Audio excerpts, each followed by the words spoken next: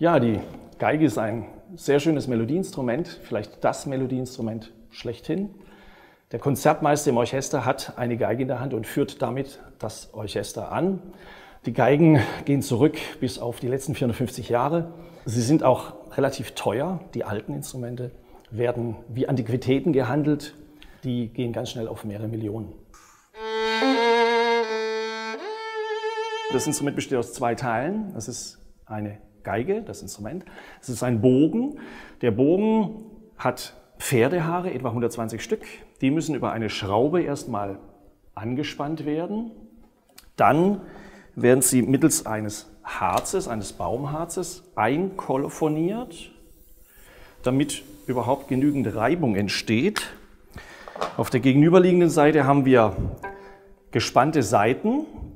Die sind verschieden dick. Es sind 4 Stück mit 5-tönigem Abstand. Wir sagen in der Fachsprache Quintstimmung. Und die gilt es, ehe man überhaupt erst spielt, sauber zu stimmen. Und die eigentliche Klangerzeugung findet statt, indem der Bogen dann quer zur Seite einfach streicht. Man könnte auch sagen reibt. Also die eigentliche Tonerzeugung ist eine Reibung.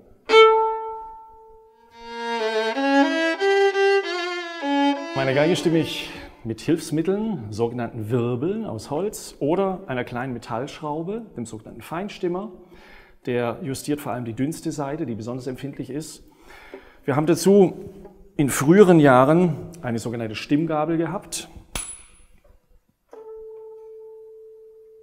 Darüber können wir dann die zweithöchste Seite kontrollieren in ihrer Tonhöhe. Oder die jüngere Generation, die Digital Natives, haben auf dem Smartphone eine schöne App.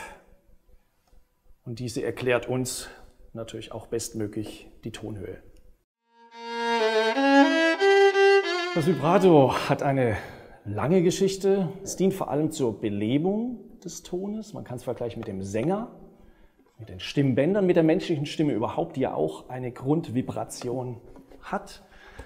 Ansonsten ohne Vibrato klänge der Ton eben tot und dadurch wird er leicht belebt.